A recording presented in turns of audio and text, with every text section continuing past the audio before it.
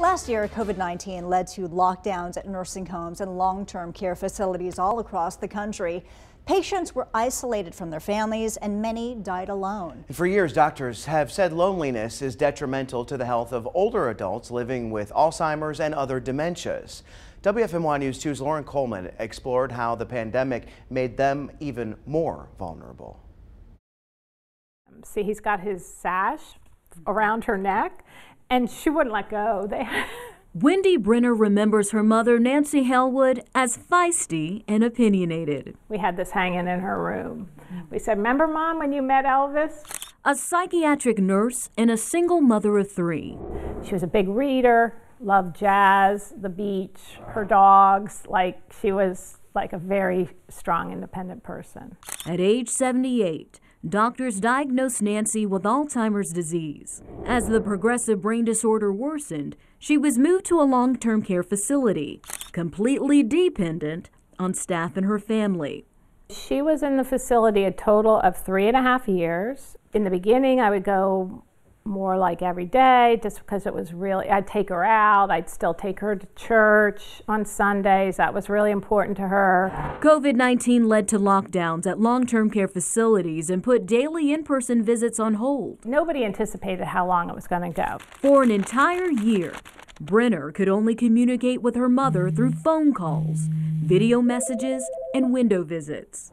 She says the social isolation accelerated her mother's cognitive decline, ultimately leading to her death in May of 2021. I called the nursing home and I said, I just can't do this. I can't, my mom's lost 35 pounds. She's completely different. She's so stressed and agitated and anxious. She's in a wheelchair all the time. At some point, she was just going around and around and around the unit in her wheelchair. That's all she did. What was the most difficult part about being separated from your mom for so many weeks? I tell people my mother did not die of the COVID disease, but she did die from the pandemic. I believe that. My sister believes that, that she deteriorated so much in that year that, she just passed.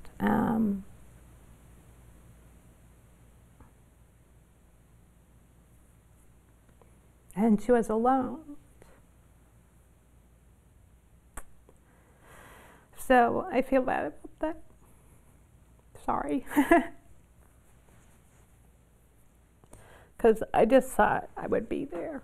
According to the Alzheimer's Association, 42,000 more people died from Alzheimer's and other dementias in 2020 compared to averages over the previous 5 years. The social interaction, it's how we connect as humans. And for someone living with the disease, FaceTime, Skype, video, they may not understand that they're not watching a television program. They may not understand that this is their loved one and they're working to communicate. Catherine Lambert of the Alzheimer's Association says increased age, communal living, and challenges in practicing safe hygiene made patients more vulnerable. But what we know anecdotally from families is that they have seen the decline in their loved ones, whether that is a decline in ability to speak, ability for mobility, or increased agitation. Social isolation can increase anxiety and depression. Lambert says the association continues to work with lawmakers to find ways to keep populations safe from COVID while creating opportunities for responsible interaction. This September, Governor Roy Cooper signed House Bill 351, or Clifford's Law.